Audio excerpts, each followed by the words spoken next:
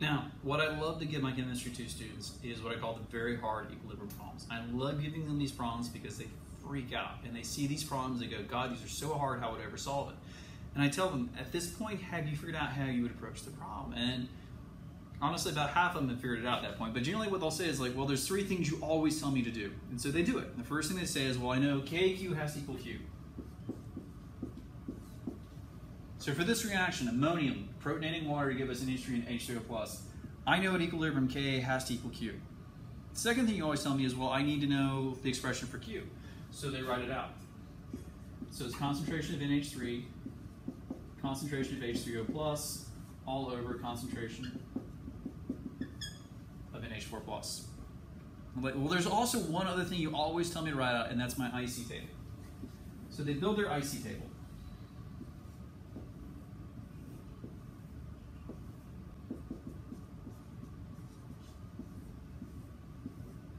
So I've got NH4+, H2O, NH3, and H3O+. And water is a liquid, I don't need it for Q, so I'm just going to erase that column. I know the change in ammonium is minus X, change in ammonia is X, and change in H3O+ is X. And I've given starting concentrations here, 0.2 molar for everything.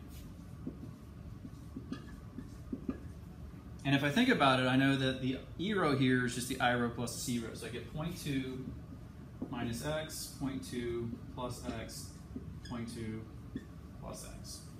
But I don't know the equilibrium values because in the case of this problem, it wants to know what the equilibrium concentration of NH3 is. So I need to find this square. Okay, students to do this and say, okay, what would you do next? And the next step is, well, I need this row, so odds are I'm going to have to use the analytical row because I'm not given any equilibrium values. So I'm going to plug in my expressions, and what I get is 0.2 plus X, 0.2 plus X, all over 0.2 minus X. Say, okay, what makes this a hard problem then? You've set up 90% of the problem. They said, well, really what makes this hard is this algebra. So if I look at this problem, I'm going to get Ka equals 0.04 plus 0.4x plus x squared all over 0.2 minus x. And if I rearrange, I get 0.2 Ka minus x times Ka equals everything on top. And when I rearrange it, I get x squared plus 0.4 plus Ka x plus or minus 0.2 times Ka. It's just a big quadratic equation I'm being asked to solve. That's it. That's what makes these hard problems.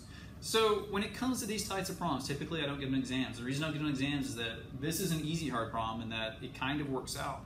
You can be given nightmare quadratic equations, but that's the thing. The setup is exactly the same for all these types of problems, whether they're easy equilibrium problems like Ka of an acid dissociating, or they're super hard problems like we've got concentrations of everything, we need to figure out which way it goes. The big thing is, it's always the same three components. KQ equals Q, your expression for Q, and your IC table with the values you know, and the values you're being asked to find. Once you got that, the only way to really make these problems hard is to give you a wealth of algebra to solve. But that's not really focusing on the chemistry. That's kind of losing the forest and the trees there. I can give you really hard algebra problems, but if you can get this far and set this up correctly, you understand the concepts. So this is what makes a very hard equilibrium problem a very hard equilibrium problem. Conceptually, nothing has changed. What makes it hard is just the amount of algebra that's involved. So if you've gotten to this video and you paused it and you were able to fill out this whole thing before I even filled out this video, congratulations. You are 90% there to solving equilibrium problems. Everything else that follows is just algebra.